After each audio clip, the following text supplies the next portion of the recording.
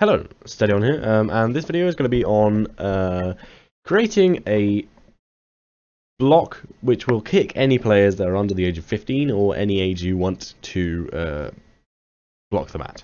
So to start with, we're going to create a script in server script service, which is very simple. Just go right click, insert object, script, and I'm going to name this age restriction.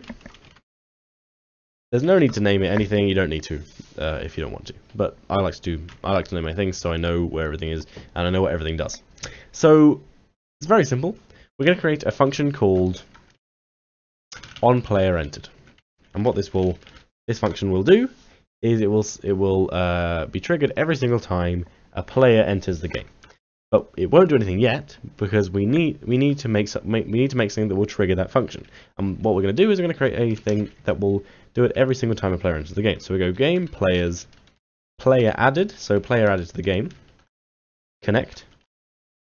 So it's saying basically trigger this thing in the brackets, and in the brackets we're going to put on player entered. That means that when a player enters the game, it will trigger this function, and everything inside here will run. So we're inside these brackets. We're going to put player, and we're not actually put player. We're going to be using the abbreviation of player, so PLR. You can name whatever you want, as you can name the function whatever you want. It doesn't matter. So there's only going to be one thing inside here, which is going to be an if statement. So the if statement is going to be if player and then account age, and remember to put a capital on the age, is less than or equal to 15, then. And all we're going to do now is just put player kick. That simple. But if you wanted to display a message saying why they were kicked, then you can literally just put 2 speech marks and in here say, sorry, you are under 15 days old, so you have been kicked.